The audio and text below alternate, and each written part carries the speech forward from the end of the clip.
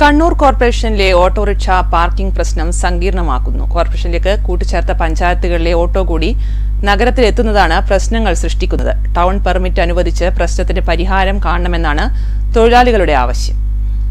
കണ്ണൂർ നഗരസഭയായിരുന്നപ്പോൾ നഗരത്തിൽ ഉണ്ടായിരുന്നത് 2500ഓളം ഓട്ടോറിക്ഷകൾ. കോർപ്പറേഷനായതോടെ ഓട്ടോകളുടെ എണ്ണം 5000-നടുത്ത്. ഇതോടെ 1000 രൂപയോളം മിച്ചം കിട്ടിയിരുന്ന ഓട്ടോ ഡ്രൈവർമാർക്ക് ഇപ്പോൾ ലഭിക്കുന്നത് 500-ലും താഴെ.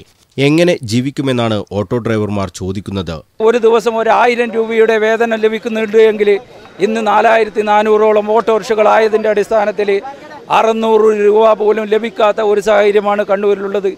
അതുകൊണ്ട് തന്നെയാണ് ഇന്ന് ഈ തൊഴിലാളികൾ ജീവൻ മരണ പോരാട്ടമാണ് ഈ കോർപ്പറേഷൻ ഓഫീസിന്റെ മുന്നിലേക്ക് നയിച്ചിട്ടുള്ളത്.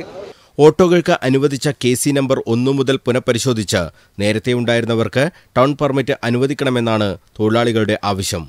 മിക്ക സമയങ്ങളിലും വെറുതെ നിൽക്കേണ്ട അവസ്ഥയിലാണ് തങ്ങളെന്നാണ് ഓട്ടോ ഡ്രൈവർമാർ പറയുന്നത്. ആവശ്യം ടൗൺ പെർമിറ്റ് നമുക്ക് ആദ്യം ഉണ്ടായിരുന്ന 2500 വണ്ടിയുടെ ടൗണിൽ പെർമിഷൻ കിട്ടണമെന്ന് നമ്മൾ പറയുന്നിട്ടുണ്ട്.